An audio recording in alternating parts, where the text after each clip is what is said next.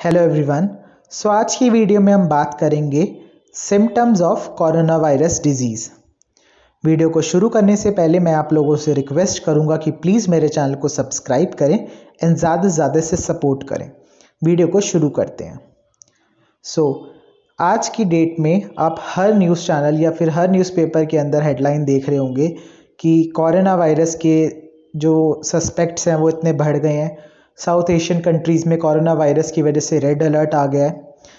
Corona virus एक नई type की बीमारी है जो कि इन्फेक्शियस नेचर है, यानी ये एक पर्सन से दूसरे पर्सन के अंदर ट्रांसमिट हो रही है। इसके लक्षण जो हैं वो फ्लू लाइक लक्षण है।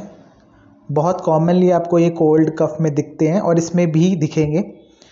डिस्टिंग्विश करना काफ़ी डिफ़िकल्ट है क्योंकि इसके भी सिम्टम्स फ्लू लाइक हैं, जैसे cold, runny nose, sore throat, fever, कफ, जनरलाइज बॉडी एक।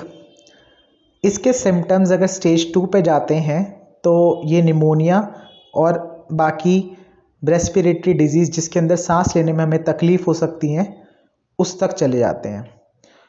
और साथ में ये देखा गया है जिन लोगों को दिल की बीमारी है या फिर पहले से हाइपरटेंशन, डायबिटीज़ है या फिर और कोई बीमारी है या फिर उनकी उम्र 60 से ज़्यादा है, तो WHO के अकॉर्डिंग उनके अंदर ये लाइफ थ्रेटनिंग भी हो सकता है।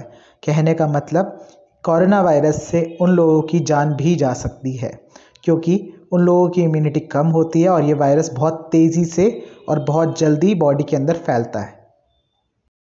आई होप आपको ये वीडियो पसंद आई होगी।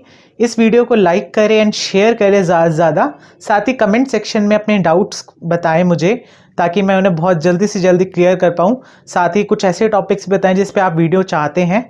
Thank you and wish you a very happy and healthy life ahead.